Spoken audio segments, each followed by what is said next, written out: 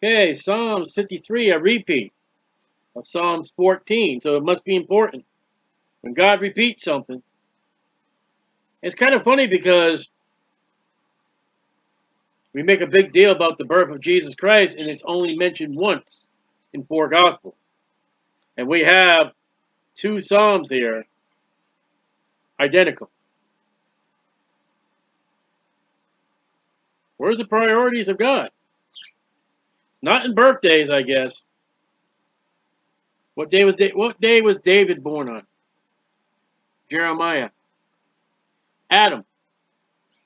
What day was Moses born on? I mean, he was born and his mother took care of him for 5 or 6 months. Then she put him in a little basket and floated him down the Nile River. And the princess came and found him. And she opened up and he started crying. And he was a ruler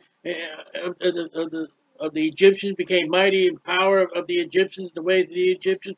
And he did not take the entertainment of the world, but he went and sought his people. And he killed a man, and he went and found a man and dwelt with him, and was given one of his daughters to be. And Joseph, his brother took a coat, dipped it in blood, told their father, Joseph is dead. The animals got him. Joseph went into Egypt. He worked with Potiphar. Potiphar had a wife. His wife had her eyes for Joseph. Joseph escaped up, ended up in jail, sat in jail with a baker and with the cupbearer of Pharaoh, and they had dreams, and then Pharaoh had a dream, and then the birth of Jesus. And they came into the city of David, Bethlehem. There was no room for them at the inn. And then it came time for Mary to give birth. She gave birth, wrapped the kid in swaddling cloths, and put him in a manger.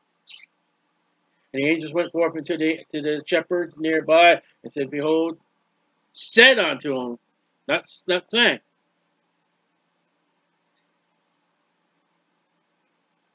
We put great detail on birthdays. Well, there's only one birthday. That's the day you were born. You can mark how many years you are. But how come we never celebrate, for Christians, how come we never celebrate the new birth date? You must be born again, Jesus said. And we say, you got to have the new birth. You got to have the new birth. If you're born once, you die twice. If you're born twice, you die once. And then you celebrate your birth of being a sinner, but you don't celebrate the birth of being saved. What's going on here?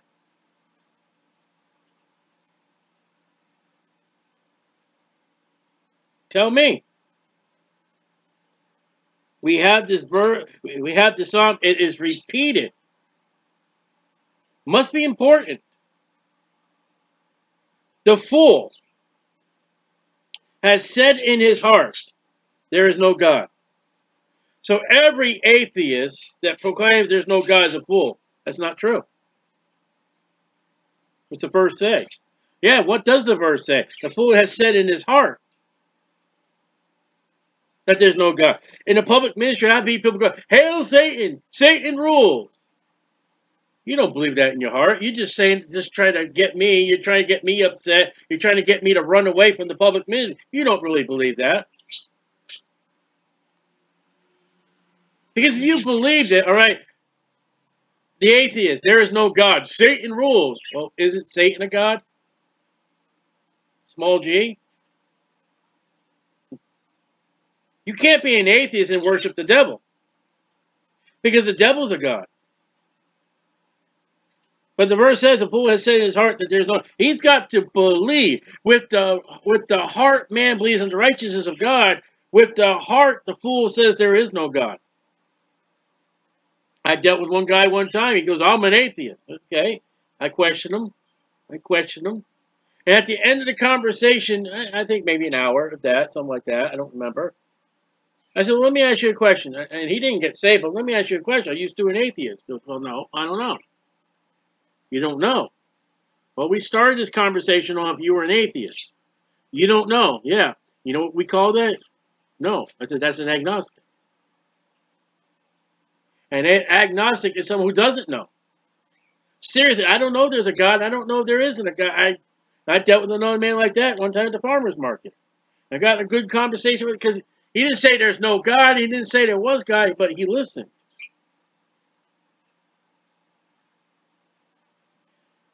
And you got to realize you got to drill. You can't just say, you can't go out and say, "Are you saved?" And they say yes. Okay, have a good day. Catholics, I grew up Catholic. If you ask a Catholic, "Are you saved?" They're going to say yes, and they'll die and go to hell by the authority of the Pope and the tradition of the Catholic Church, and not know what Jesus Christ has done for them, because the Catholic is saved. A Catholic is saved when he eats Jesus' body and drinks his little blood, called the Mass or the rest of the sacraments. And when a man comes in, "Oh, I don't believe in God," question him. Find out. Because a lot of times they'll just give you an excuse to make you go home.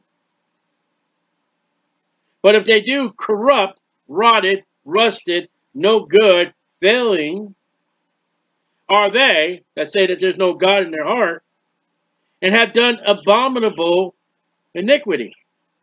Not just iniquity, abominable. What's the abominable? There's no God. And I believe it. That's an abomination. Better be careful what you say about, "Oh, I'm going to say I'm an atheist." I don't know where I'm going to get that from, but I'm going to tell that preacher man, that evangelist, I'm an atheist. You better be careful, because the Bible says an atheist from his heart is an abomination of iniquity. You better correct that guy out, because if he's not an atheist, you better at least get him an acknowledgement work. "Okay, God, I'm sorry I said I was an atheist. I don't know what really I am." He says agnostic. The Lord can work with that. But you send a guy out, "I'm an atheist, Satan rules." Okay. Idiot. You have no dealing to deal with that guy, and that guy's walking away as an abomination, where he may not be an atheist. A lot of times I found out they're not atheists. And when you ask them at the end, say, "Can I just ask you a question? I just want to ask you a little question." "Yeah. Do you really believe how we started this conversation?" Be like, "What? You said you were an atheist." Now let me give you the depth. Atheist says that there is no God. An agnostic is a man that says, "I don't know." And a lot of times at the end of that conversation, if they don't get saved, they'll be like, "I guess I'm not an atheist." And a lot of times, what I've dealt personally is, "I don't know." You know what you did? You got them out from an abominable iniquity to, "I don't know." And if you planted seeds, well, someone's going to come along, hopefully, and water those seeds. You leave them just as an atheist, or "I'm saved," and they have no. Listen, churches today, they just say this prayer: "I'm saved." You got to question them. You got to drill them. "There is none that doeth good," and that's found in Romans 10:9. Romans 3:10.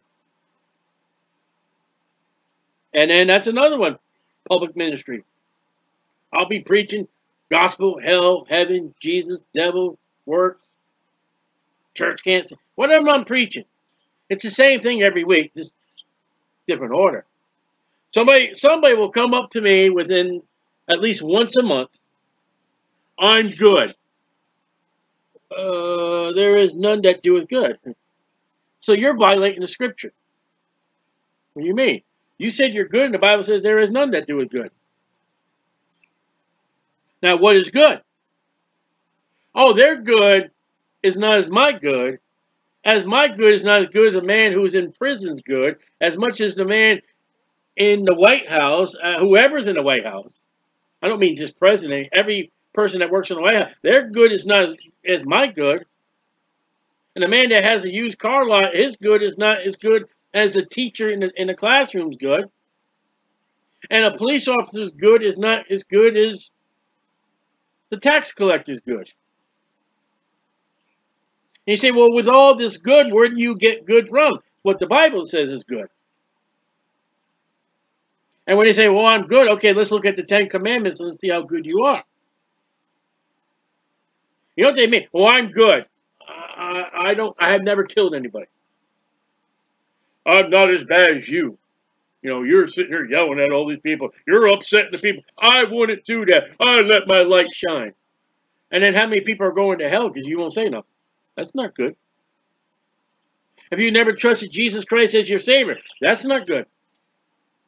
If you're going to die and go to hell, you're not good. And if you're saved and you find yourself with gold, silver, and precious stones, that's not good. That's not your good. What are you saying, stuff? That's God's good. That's Jesus. We get those rewards only by Jesus, only by God working in us. I didn't save them. God just said, just open up your mouth and I'll fill it. You just don't open your mouth and God. I've had God fill my mouth with the Holy Spirit. I guess you're not praying. I've been filled with the Holy Spirit and let the Holy Spirit use my mouth, and I'm telling you, God looked down from heaven. God has to look down upon man because God is higher than man. There's one animal that can't look up, or maybe two. The sheep and the pig. Pigs can't look up. Sheep, you have to probably roll them over to get them to look up. We're supposed to look up. God looks down. In many places in the Bible, God had to look down.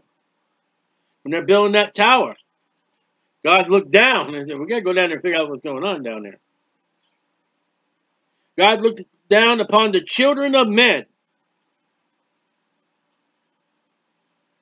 Uh-oh. They've got God's attention. To see if there were any that did understand. Understand in the Bible, in most cases, is your relationship to God. You know something. And you take what you know and apply it, that's wisdom. And when you take what you know and your wisdom, okay, I know how to drive a car. I take my car and I go pick up people for church. They hear the word of God preach and taught. I am using the wisdom of how to drive a car, how to use a car to bring people to the Lord. I know how to speak, semi-correctly know how to speak English, and I have used my speech to preach the gospel for the Lord. God says, I want to see that anybody understand me that did seek God. That verse right there, everybody seeks God. And you know what you just told me? What? What did I tell you? You don't have no public ministry at all.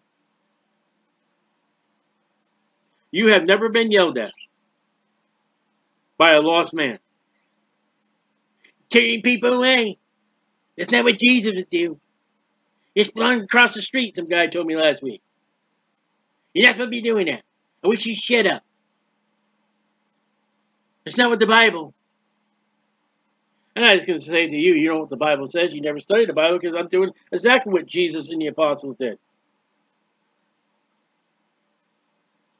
Listen, if they were seeking God, God would be found. God has to send the Holy Spirit out to draw them. Man seeks a small God. I want a God that will agree with my sins. But his sins are bad. Mine? No, mine are not bad at all.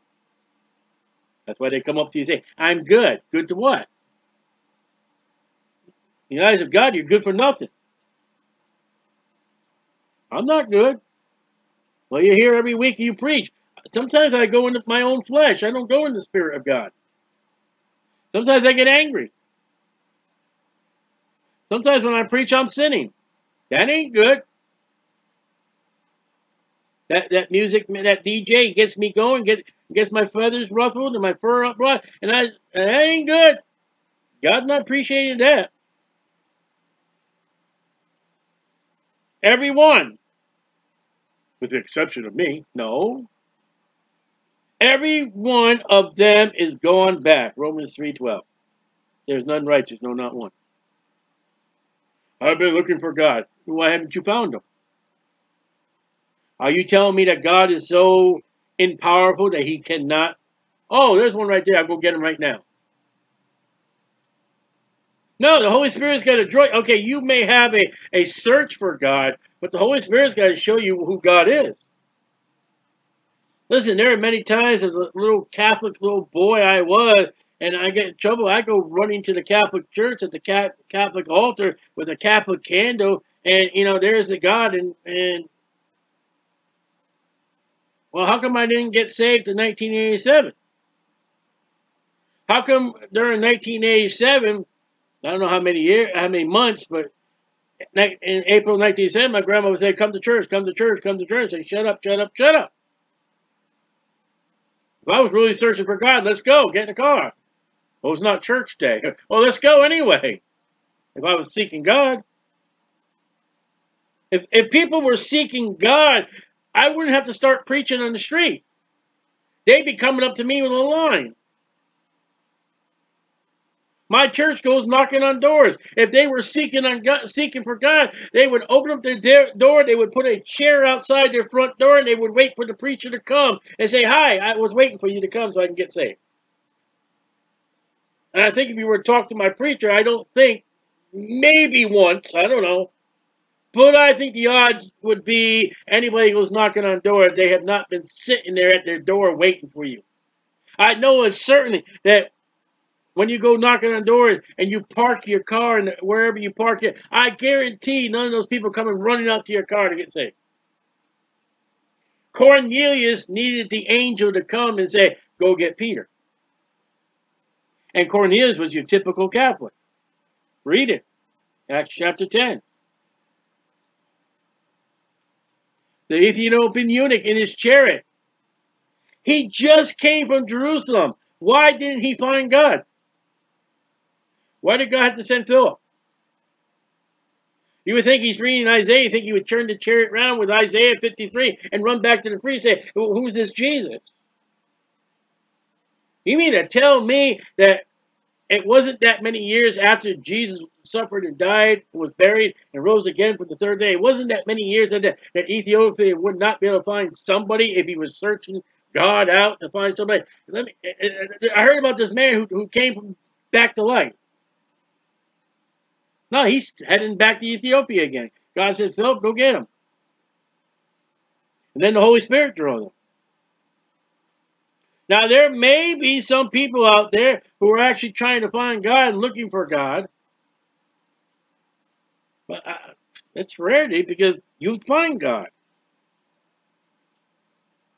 And we got the world of the internet today. What must I do to be born again? In King James Bible, Acts 16:31. I hope that would come up in the internet search.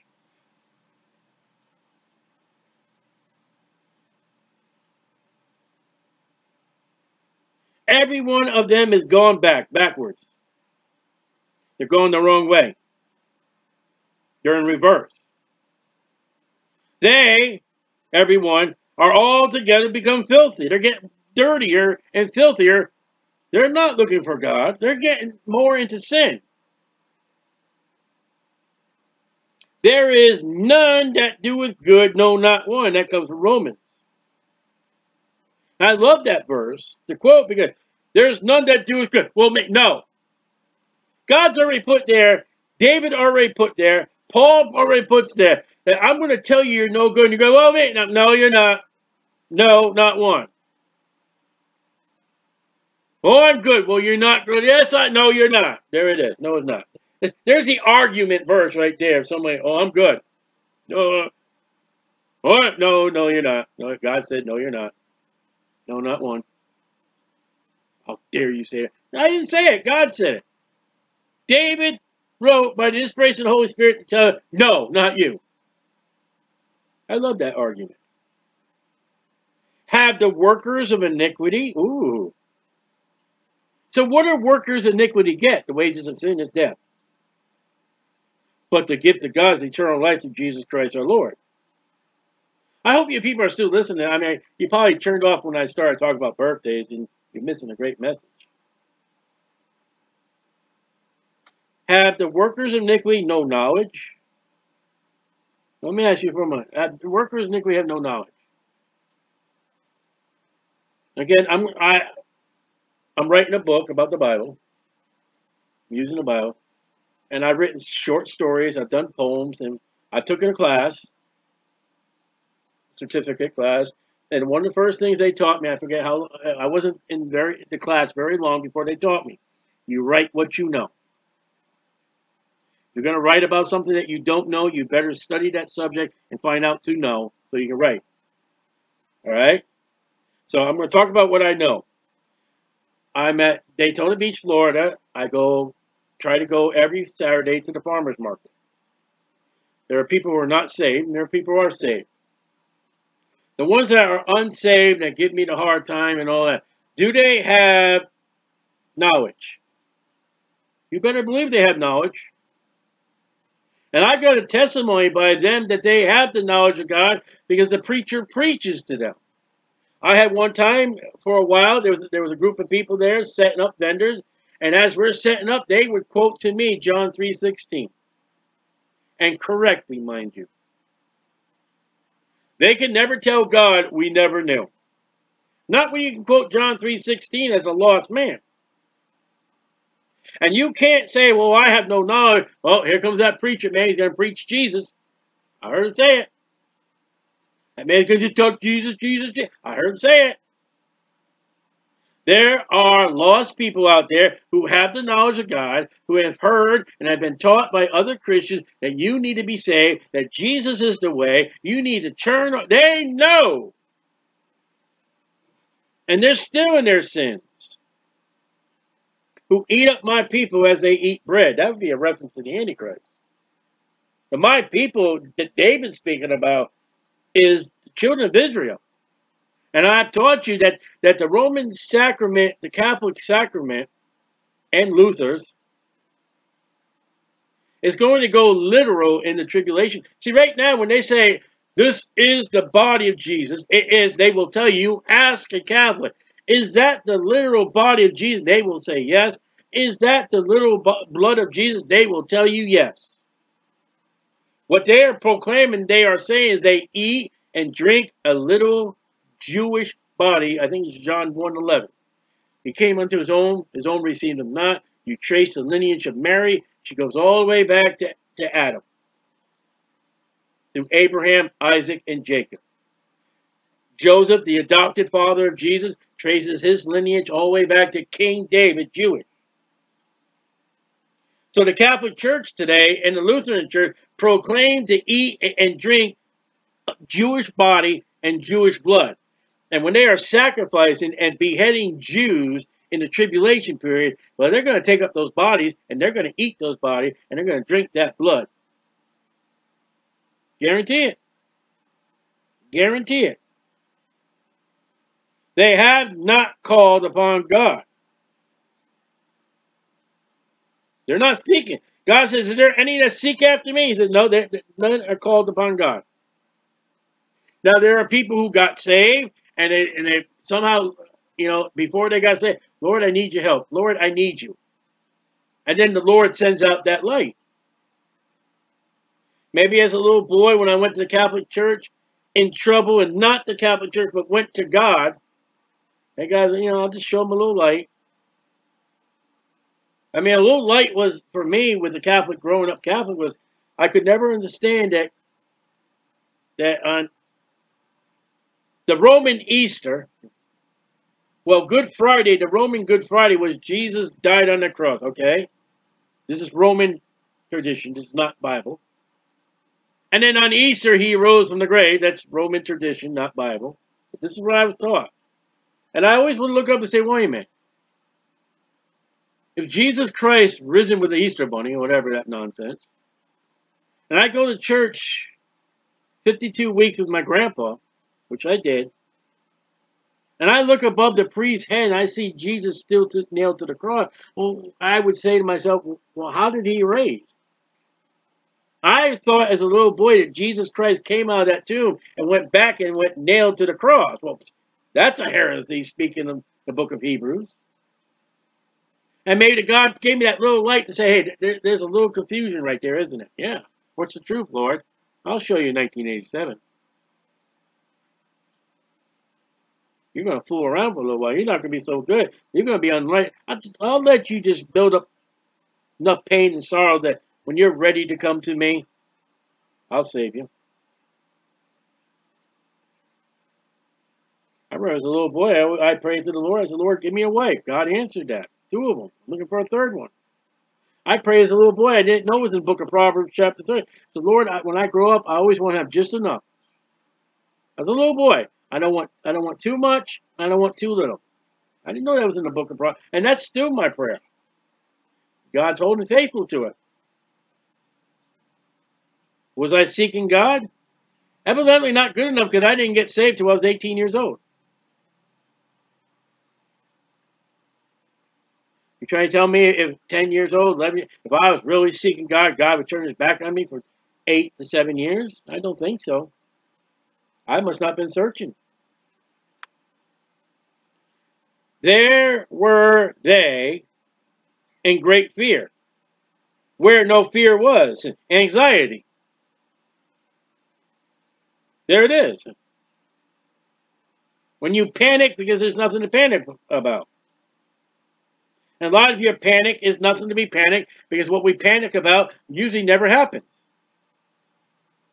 For God has scattered the bones of him that encamped against thee. Knows to him. I thought we were talking about everyone.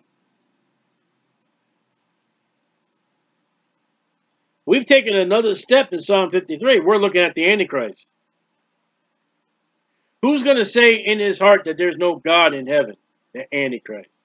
What's the Antichrist going to say? It's me. I'm the Messiah. I am the God. That's the Antichrist, not me saying that. The Antichrist, the devil, Satan, Lucifer, has never sought God. Ever. God looks down. He's going to look down tribulation period and say, yep. Not even asking for me. It's going to take the last 3.5 years for those Jews to say, Lord, Jehovah, we need help.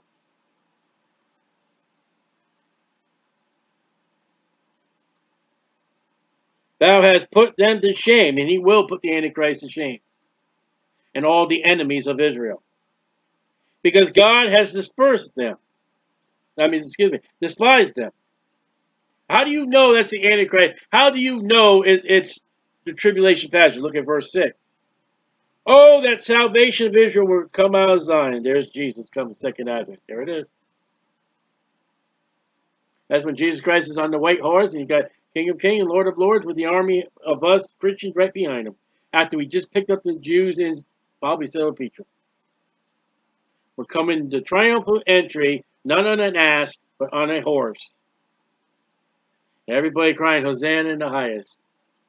Here is the Messiah. When God bringeth back the captivity, tribulation, of his people, who are his people? Jacob, shall rejoice in Israel, shall be glad. When is that? That's the millennial reign of Jesus Christ. You know what the Antichrist is going to say? There's no God. And the Antichrist is going to believe that beyond a shadow of a doubt. So, if you find somebody out there who truly believes in their heart that there's no God, he's following suit with the Antichrist.